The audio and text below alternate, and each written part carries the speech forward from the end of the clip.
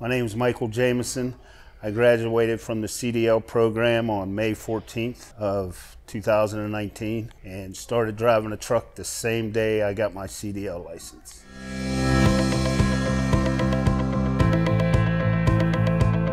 I've always wanted to drive a truck since I was a kid, and the opportunity came and I couldn't pass it up. I did some research on different schools and I found this to be the best one to fit my needs, because with working during the day, and I took the evening class, and that helped a lot.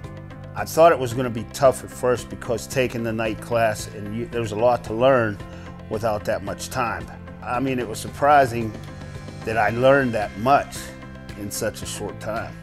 He made sure you were comfortable with what we were learning before we even went on, so it was great training. We spent a lot of time driving, which a lot of schools, you don't drive as much as you do at Penn Commercial. We were on the road more than not, and it was a little bit intimidating at first, but when you get in there, he gets you comfortable, and it wasn't bad at all.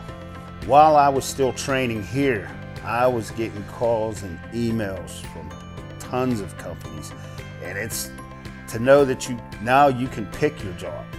I was looking for jobs, and now it was like, wow, where am I going to go? There's companies all over the place looking for drivers. They're taking drivers right out of school.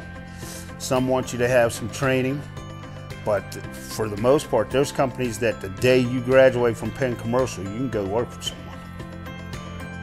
Be more at Penn Commercial.